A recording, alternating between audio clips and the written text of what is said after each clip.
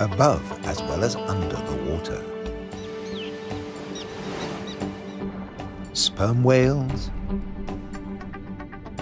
schools of mobular rays,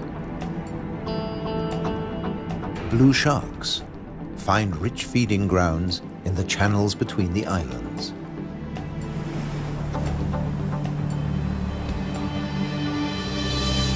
Nutrient-rich reefs draw in life. Blue whales seek out tons of krill in ocean depths. Here, around the Azores, Europe's wild islands.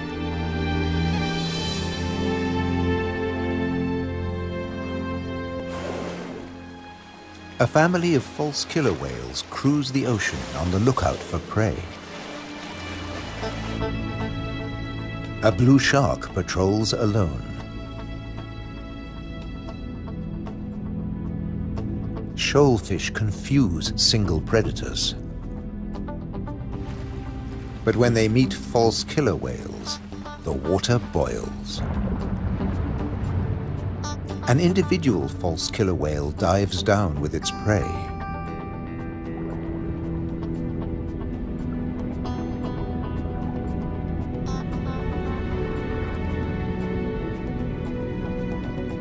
A blue shark comes late to the feast, drawn by scent molecules.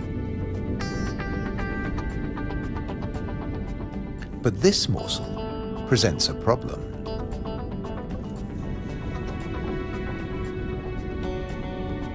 With jaws not made for chewing, it'll never swallow this tail fin.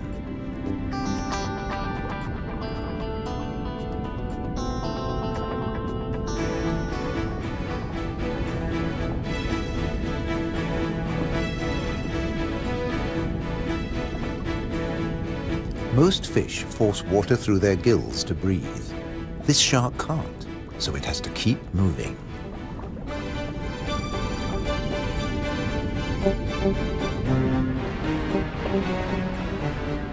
Near the surface, another blue shark is demolishing a tuna. This job its teeth can do: shake and take.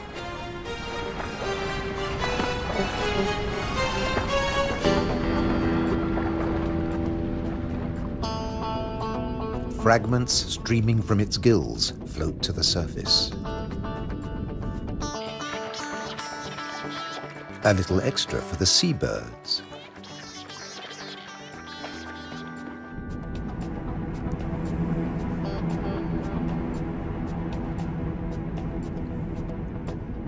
Not all the remains go up.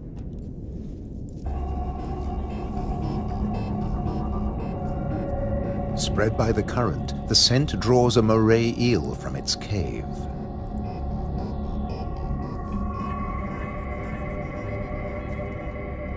Sea bream, triggerfish, and painted combers are on its tail.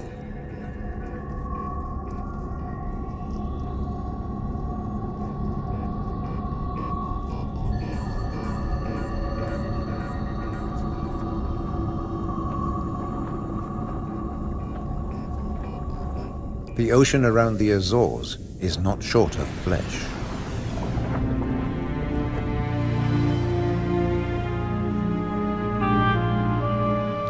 And yet above the water, the islands themselves have no large wild animals. When Portuguese sailors landed on the Azores in 1427, these first humans found no vertebrates at all, except birds and 2 small species of bat. The birds evolved over time. This variant of the grey wagtail lives only on the Azores.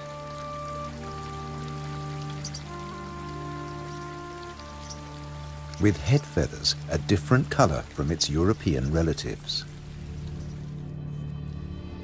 Whole islands have changed too. Santa Maria must have been much warmer once.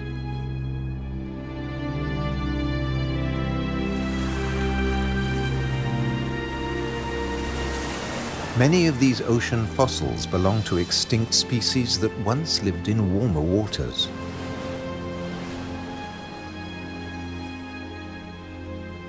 The water temperature may have fallen, but not the diversity of species.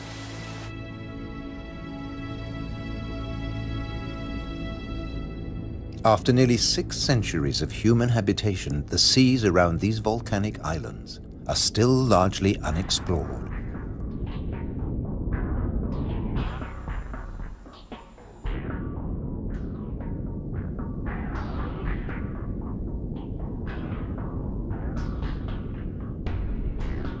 This is the world of the anglerfish.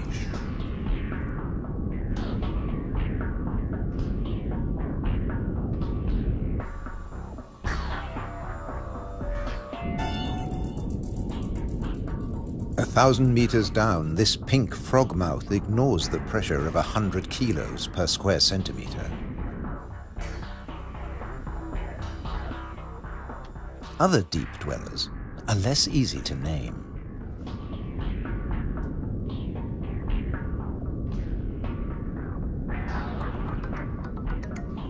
In the darkness, it's easy to underestimate your prey.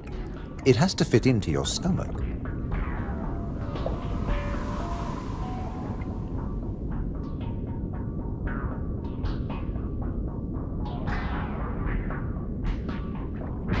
The six-gill is one of the largest deep-sea sharks, but at night it swims to the shallows to feed.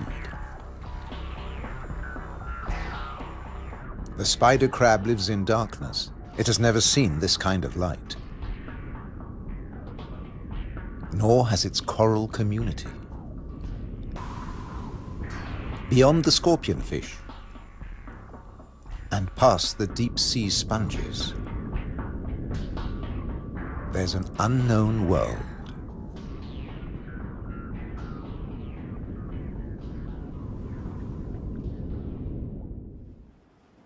Imagine the Atlantic between Europe and America 8 million years ago. Pressure along the mid-Atlantic ridge forces the continental plates apart. Volcanoes pierce the surface on both the Eurasian and the American side. The Azores.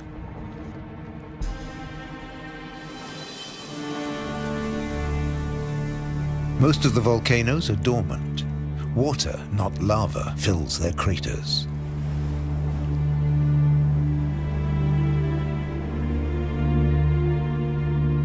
Sometimes only crater edges rear from the sea, worn down by the elements. Spawned by the sea, there too they will return. For now, it's craters that dominate the landscape. Gases still escape from fumaroles on some of the 1,700 volcanoes. Heat brings water almost to boiling point.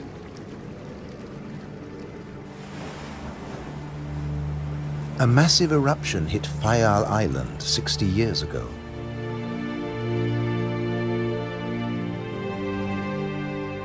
Humans couldn't live in this lunar landscape. Hundreds followed the sun to America. On the volcano's slopes, life had to begin again. Birds were pioneers on naked rock.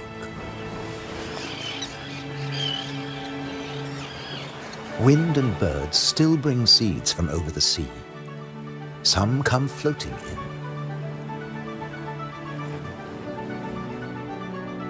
Humans brought the Hottentot fig, and plants create the first soil on bare rock.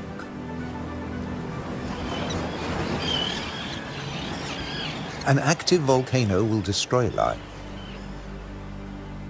Dormant or extinct, it can create it, above and below the water.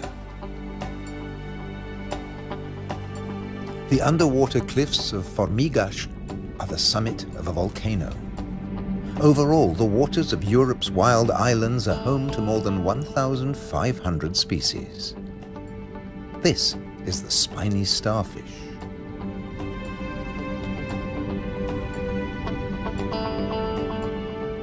There are 530 fish species, like the damselfish, swarming along reef ledges.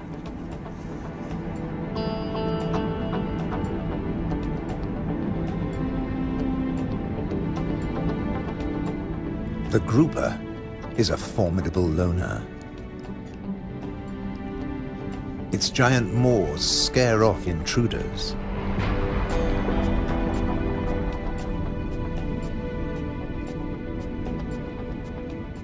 The barred hogfish is a lot prettier than its name.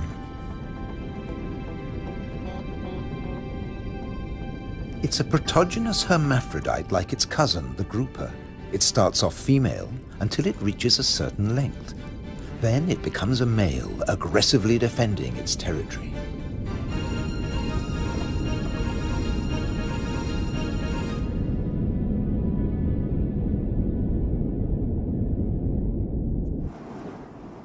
The archipelago's weather changes too, up to 4 seasons in a single day.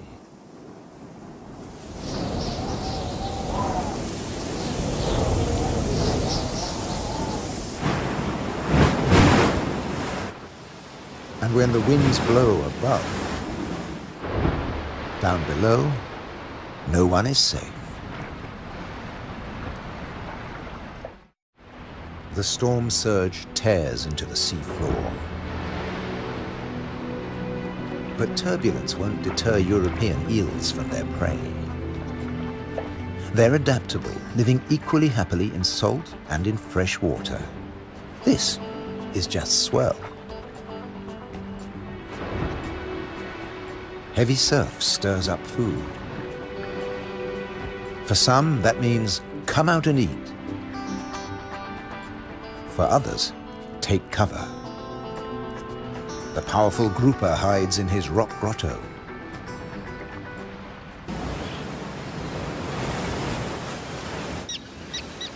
In churning waters, it's tough to spot your prey.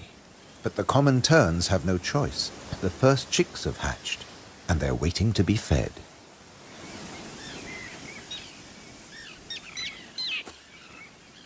Elsewhere, adults are still brooding. The nest, a few pieces of dried grass, hardly visible. The parents sit in turn for 3 weeks. Their beak, both dagger and tweezers, is perfect for catching small fish.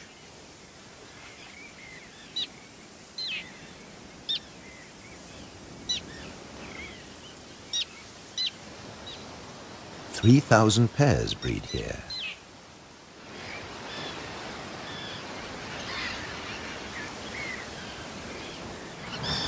Typically, each couple lays 3 eggs.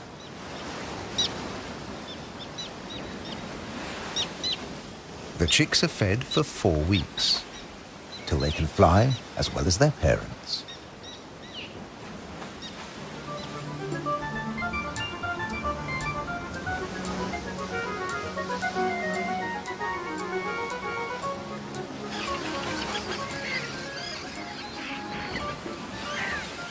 Then they're ready for takeoff on the long journey to South Africa.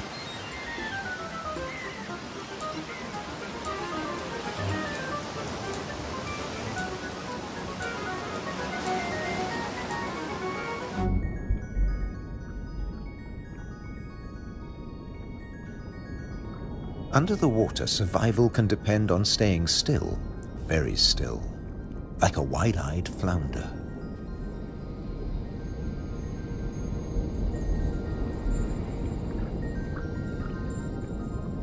With his general-purpose military markings, the Guinean pufferfish doesn't mind being seen. The Atlantic lizardfish doesn't bother with disguises at all. It simply shimmies into the sand.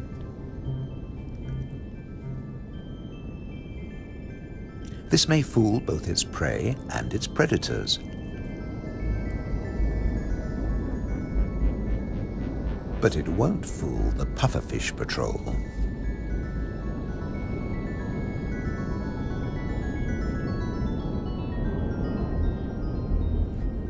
The shamefaced crab folds its pincers to protect its gills and digs itself in.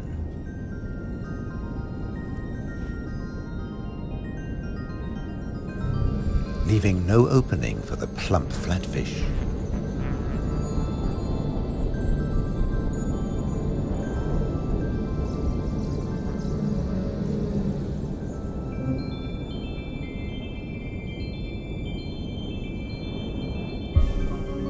Bye.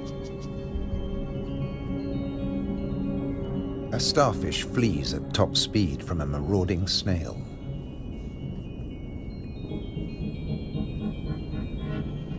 The Triton snail feeds mainly on echinoderms like the purple sea star.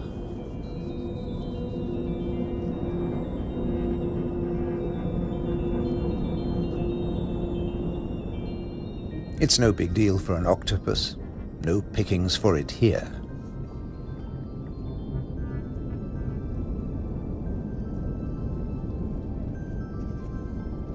Sacrificing an arm, the starfish gets away.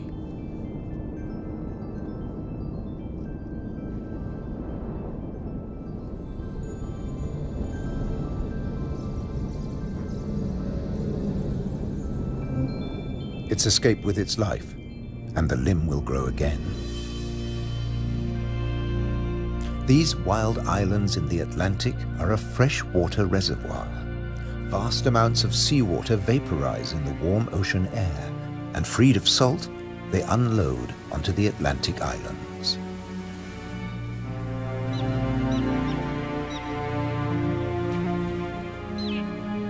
The common tern flies between two worlds, fishing in the sea and in the lakes.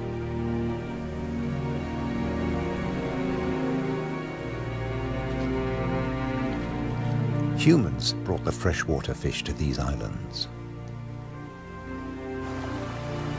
Water flows straight off the impervious lava rock.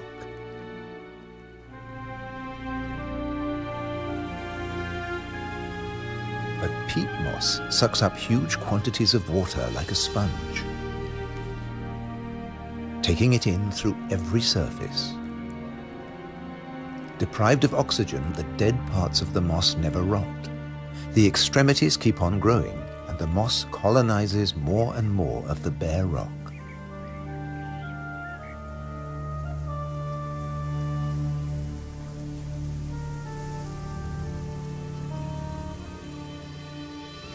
Just beneath, more than 270 caves pierce these wild islands, dark and cold. Perfect for isopods, crustaceans that have their breathing organs in their legs. Or for cyanobacteria, a life form that has existed for nearly 4 billion years. Cooling lava drops create amazing shapes. Shark's teeth. It's a hollow, secret world, just waiting to be filled. Past the undersea threshold of the Azores, it's permanent night. Perfect for a nocturnal common stingray.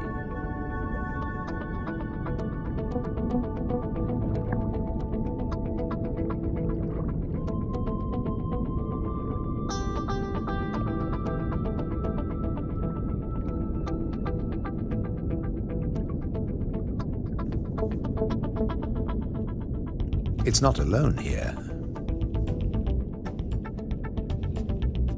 Sliding over the cavern walls, unicorn shrimp. In the camera light, combers and scorpionfish snatch at their prey.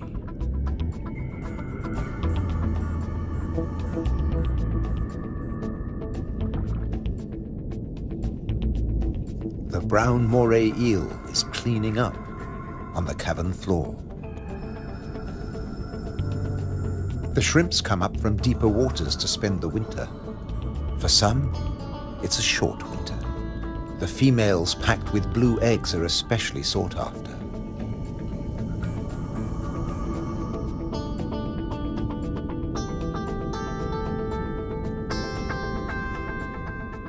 The shrimps also live off crustaceans, their own species. What's left of the moray eel's dinner?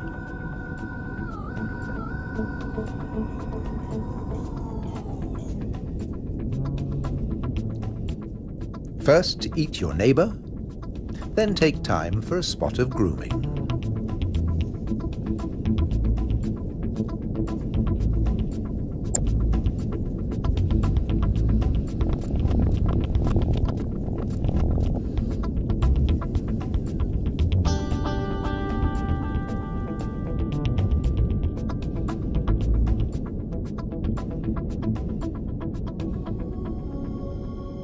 Nearby, on the rocks, an octopus with a human face reaches out.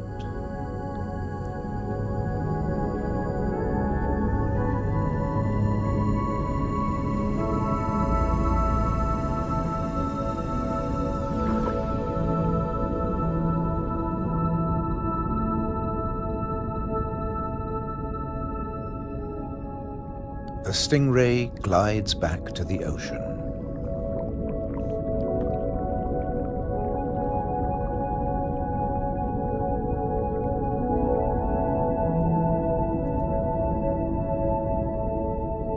Passing the hundreds of bristleworms growing in front of the cavern.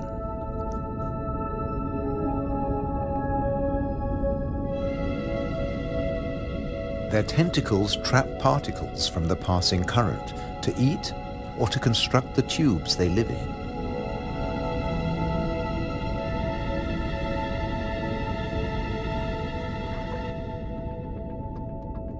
Deeper down is a mysterious place, a rare sight in the Azores, a garden of soft corals. They don't make chalk exoskeletons like their tropical cousins.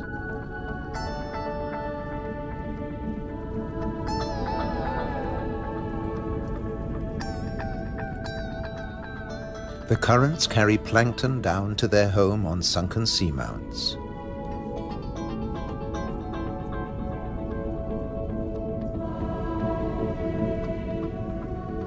The venomous buried anemone is active only at night. During the day, it contracts. Once, scientists couldn't agree whether corals were plants or animals, so they called them anthozoa, flower animals.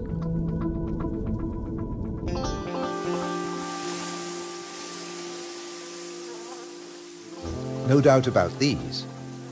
All the flowers on Europe's wild islands arrived from somewhere else. Hydrangeas came from Asia. Natural boundaries between fields. They're a symbol of the Azores.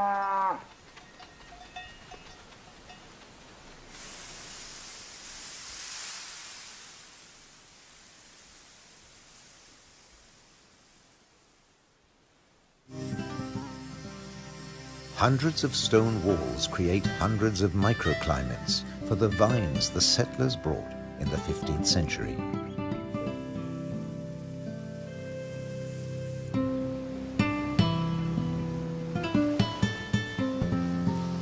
"400 years later, the vineyards were abandoned as islanders left for America.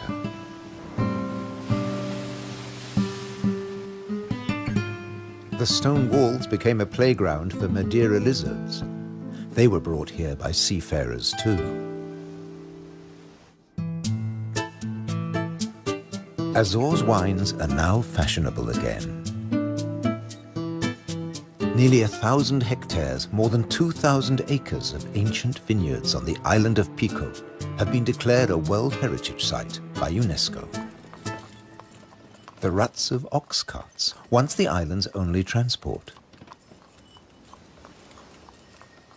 They dragged firewood and building materials for houses and stone walls. And they carried the new wines down to the coast to ship to Europe, but at a cost.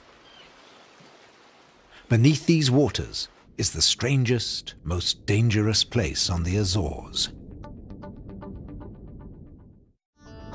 They call it the Anchor Graveyard. Scores of great iron anchors lying on the seabed.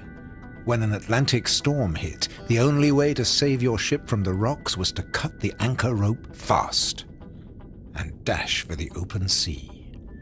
The iron left behind has become a rusting reef for a multitude of creatures. These anchors are coated by algae and tube worms.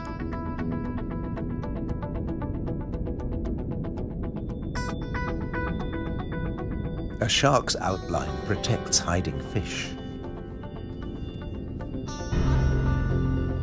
The grim-looking sea robin feels its way. The 3 front spines of its pectoral fins have their own receptor cells for finding food. The Mediterranean moray's mouth is mournful, but it's miming the call of the sea robin's swim bladders. A common octopus discreetly searches for food. It will fit in anywhere.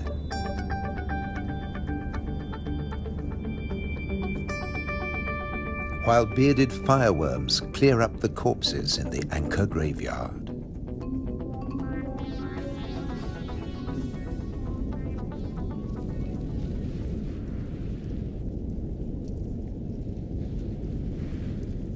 They are the mobile relatives of the immobile tube worms.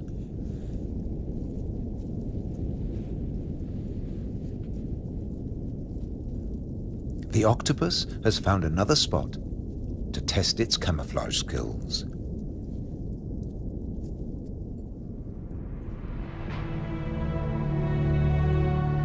Above water too, human presence is everywhere, even in the craters.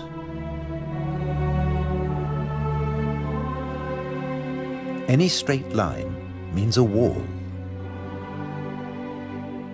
one that protects the grazing horses and cattle. By keeping the grass short, these domestic animals help the seasonal visitors that have been coming here for thousands of years. The ruddy turnstone digs to find fresh food. Black-bellied plover fly in from Russia on their way to their winter quarters in South America and South Africa.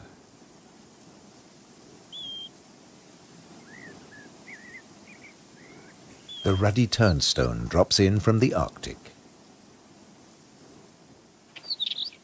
The northern wheatear arrived from Canada via Greenland. The American pipit drifted in from North America. The blackbird?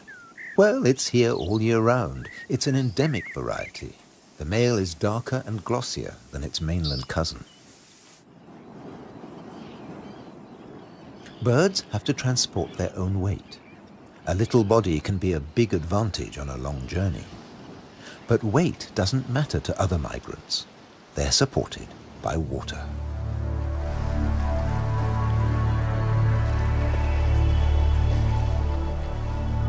Humpback whales migrate between the Arctic and the tropics.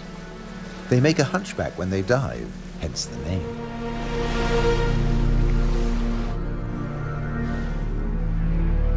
A pod of fin whales, the blue whale's closest relatives. The two species can interbreed. They swim back and forth between Arctic and subtropical waters.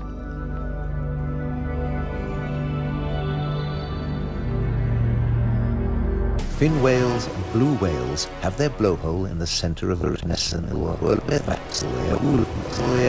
their skulls. Sperm whales have theirs on the left.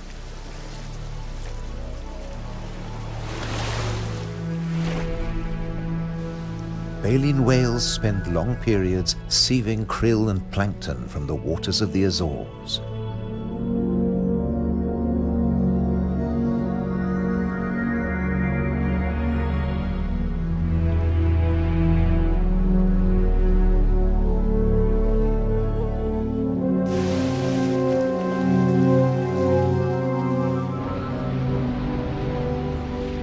They leave their excreta behind them. It feeds vegetable phytoplankton.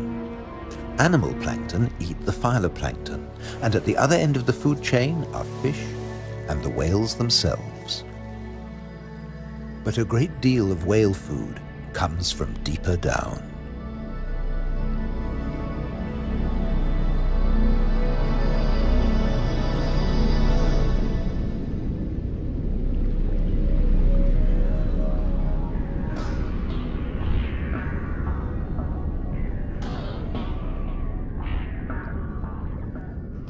Meanwhile, not all the creatures of the eternal darkness are permanently banished to the depths.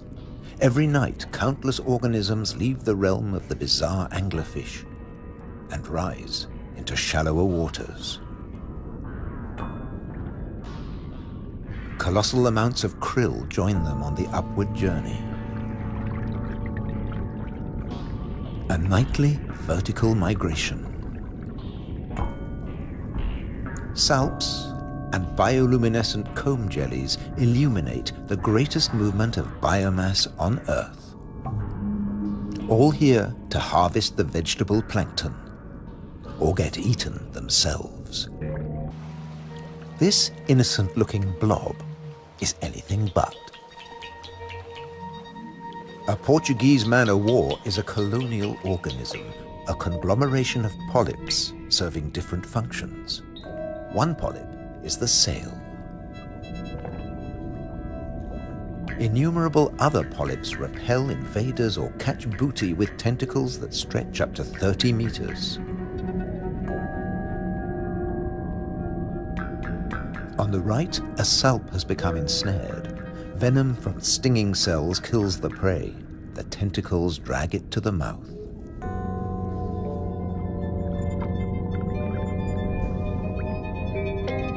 Salps are tunicates or sea squirts, more closely related to us than to jellyfish. Delicate bands of muscle rhythmically contract, pumping water through the salp's body, filtering its food.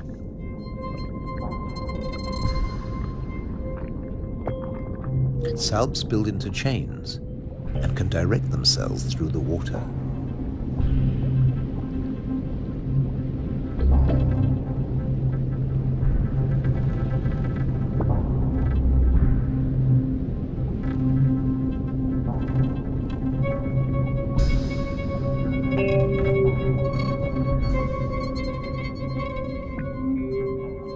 A chain can be up to a meter or longer.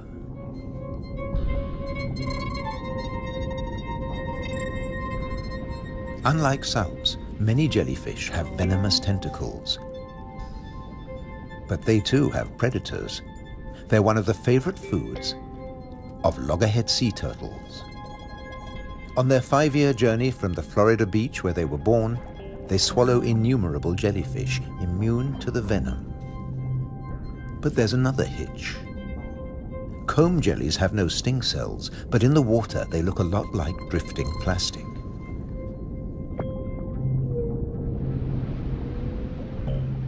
And that's the problem. The turtles try to eat plastic, and it kills them.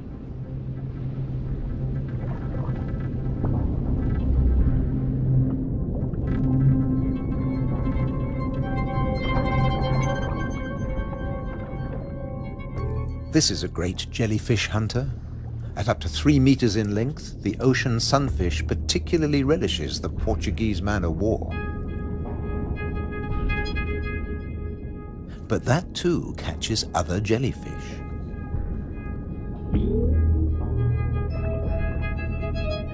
The sunfish can dive. This heaviest of all bony fish tears its prey apart in the depths.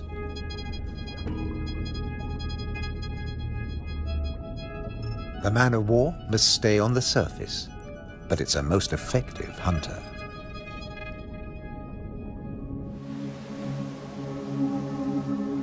The Cory's shearwater also has a successful strategy, at least in its familiar world.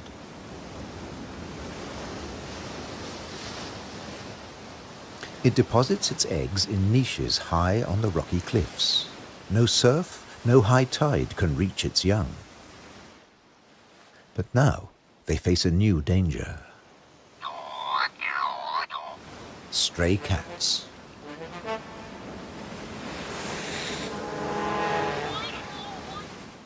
The female shearwater laid a single egg in May. Pity there's only one. Looks like a bad strategy now. They can't adapt to an unwanted gift brought by humans.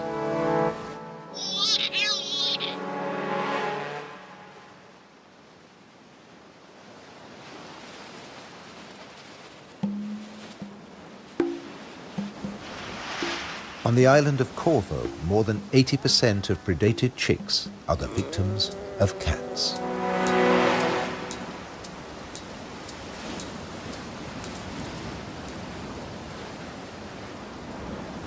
There's nothing the adult birds can do. They spend the whole day out over the sea.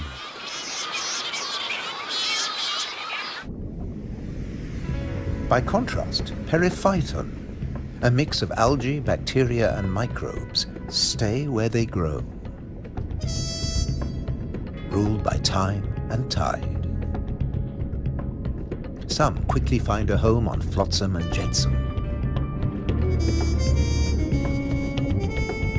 Attached and yet mobile, they drift across the ocean. Goose barnacles fix onto hard surfaces. Their cirri grasp plankton from the water. No matter what it's made of, marine debris attracts life forms.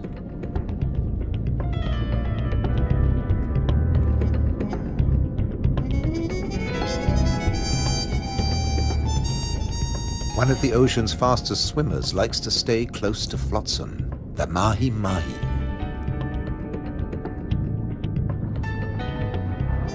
Because floats and buoys provide protection in the open sea. Some species may have survived ocean transfer as passengers on floating debris.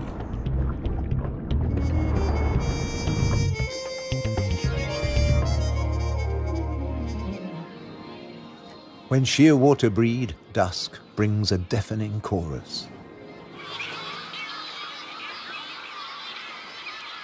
Parent birds calling to their young as they return from the sea.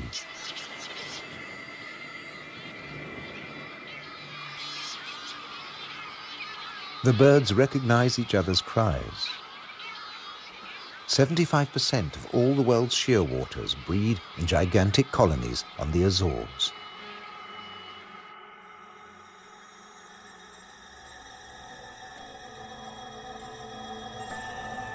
The name Madeira lizard says it all. This creature originated on a distant island. The Madeira wall lizard is very common on the Azores. It's one of the few reptiles found on these islands, and it's very fond of nectar. Invertebrates and vegetable matter complete its diet.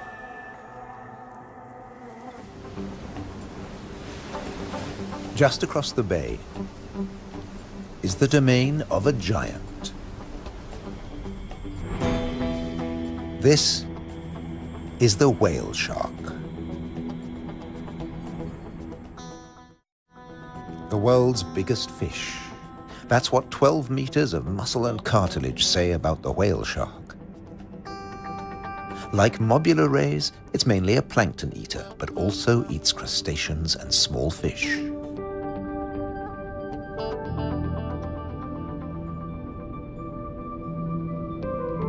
The rays' rolled fins on their foreheads direct the plankton into their mouths.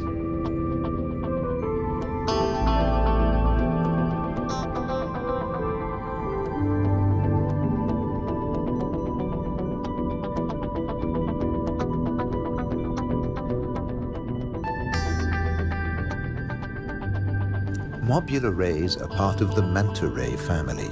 They cruise in small groups, shadowed by fish using them as cover and picking up their leftovers.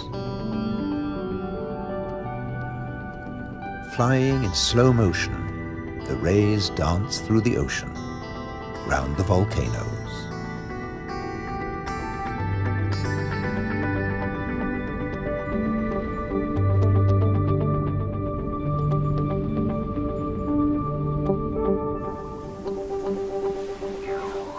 High above, there's something stirring on the cliffside.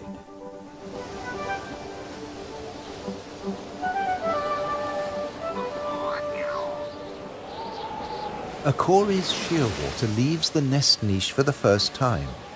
He doesn't know a thing about flying, but his parents have stopped feeding him. He has to learn to fly as fast as possible, or he'll never have a meal again.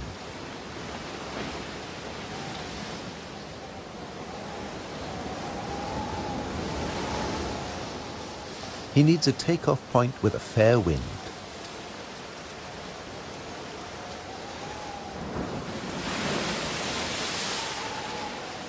Even on the rocks, he looks unsteady.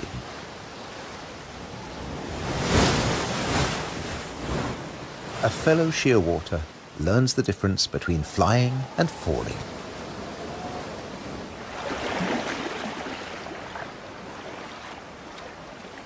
If you're already on the surface of the sea, there's nowhere further to fall.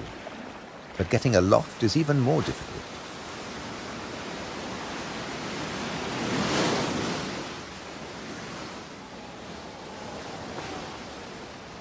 Wings over water. That's the right idea.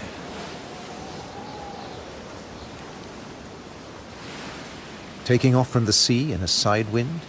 Tough even for the experienced.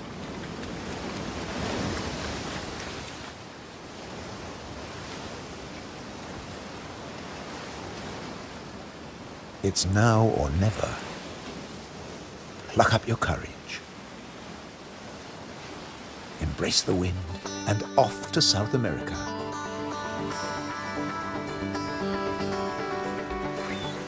On the Azores, you're either coming or going. In December, with the sheer waters long gone, male sperm whales are returning from their feeding grounds in the Arctic waters. They meet males who were too young to make the journey and mothers with their young calves born while they were away.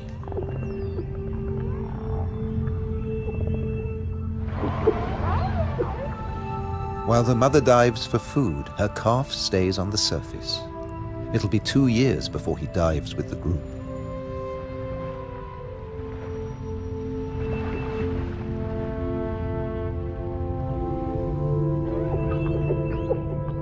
The whales will seek giant squid at a depth of 1,000 meters. At 18 meters and weighing in at 50 tons, sperm whales are the world's biggest toothed whales.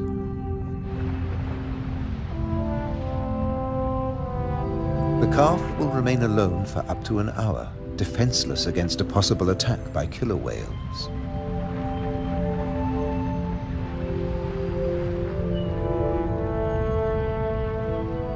Finally, the group return from the deep.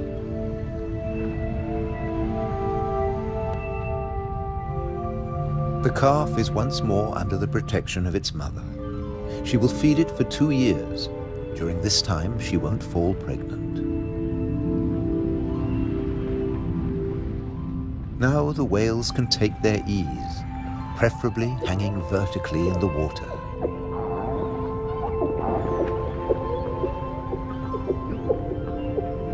Someday the calf will join the long migration to the Arctic, before returning to Europe's wild islands, the Azores.